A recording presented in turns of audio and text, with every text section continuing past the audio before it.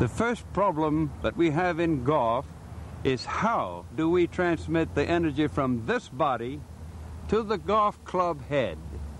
We do it with the hands. And for the hands to do the job correctly, they must be placed on this grip and this club shaft correctly. So it deals with now how to grip the club correctly. The heel and the thumb of the left hand must be placed on the top of the grip of this golf club. The palm of the left hand, the lower part of the palm of the left hand, must be in front of the golf grip. The four fingers must be underneath and folded so that you can grasp the club firmly with the left hand.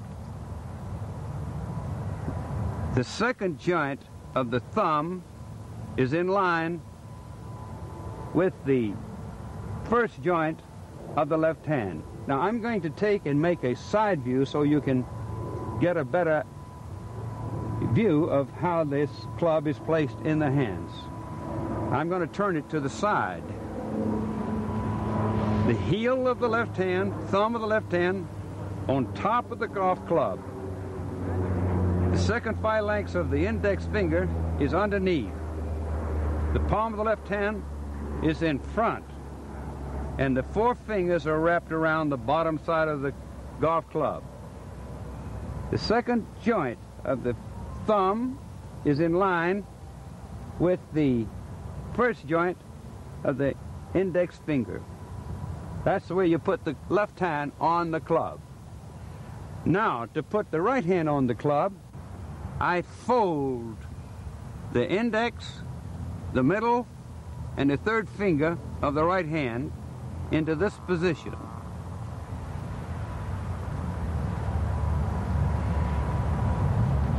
I put the second 5 lengths of these 3 fingers underneath the club.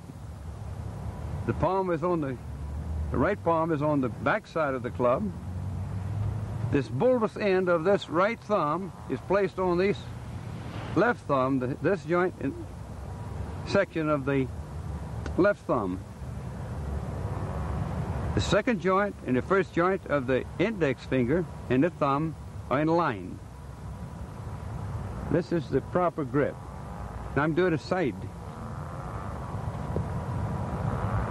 Fold the first finger, second finger, and third finger of the right hand into this position. Put the second section of these 3 fingers underneath the club. The first section behind the club.